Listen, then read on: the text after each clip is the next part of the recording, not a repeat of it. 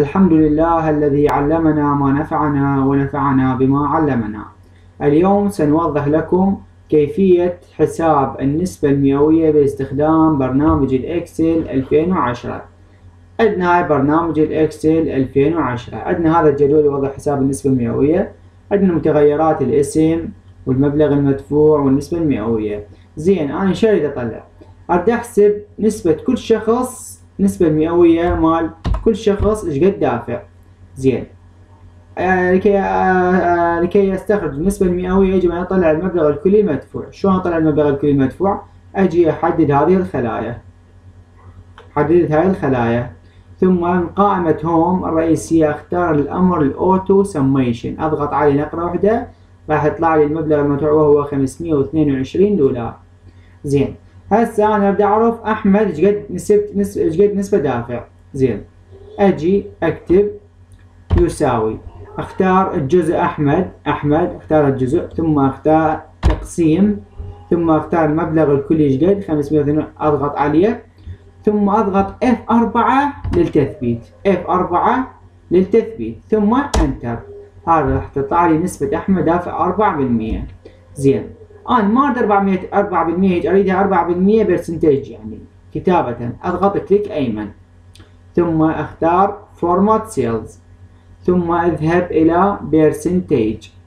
انا اجي عندي 4.2% مالتها هيجي، هاي ديسيميال بيسز معناتها المراتب العشرية، المراتب العشرية مالتي صفر، اسويها صفر، هيك اريد تصير تنكتب. اذا واضغط اوكي راح تطلع لي نسبة احمد 4%. زين، اريد اكمل او استخرج النسبة مال بقية الاشخاص قد دافعين. مجرد اضغط على الزر الموجود اسفل الخلية وانزل به الى الاسفل. طلعت لي نسبة مثلا محمد دافع 6%، توفيق 8%، هبة دافع 4%. زين، المبلغ الكلي المدفوع شلون يطلع؟ لازم يطلع 100%. اجي احدد هاي الخلايا، احددها واختار ايضا الامر اوتو سميشن، راح يطلع لي 100، راح يطلع لي 100%. هاي الامر طلع لي 100%. زين، ايضا عندنا مثال ثاني، عندنا هذا الجدول ايضا يوضح كيفية حساب النسبة المئوية. عندي الاسم علي وعلاء وحسام مريم واشواق، عندي درجة الطالب بالامتحان، عدد الاجوبة المجاوبة، عدد الاسئلة، والنسبة المئوية. زين، انا شو اريد اعرف؟ اريد اعرف عدد، مثلا عندك علي مع 25 جاوب 8 اسئلة، نسبة 8 اسئلة من 30 سؤال، عدد اجوبة 8 اسئلة من 30 سؤال ايش قد؟ اجي اكتب هنا يساوي، اخذ الجزء وهو 8، اختار هنا تقسيم على العدد الكلي 30، ثم اضغط F4 للتثبيت، ثم اضغط انتر. طلعت لي 26%. ايضا بقية علاء وحسام مريم شلون طلع النسبة المئوية مالتهم؟ ايضا من خلال هذا الزر الصغير الموجود اسفل هذا، نسحب الى الاسفل راح تطلع لي النسب.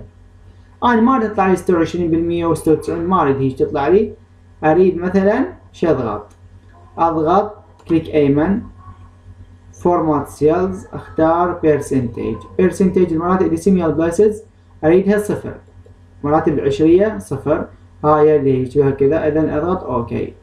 زين، الجطات هاي يوضح النسب المئوية مال اشخاص.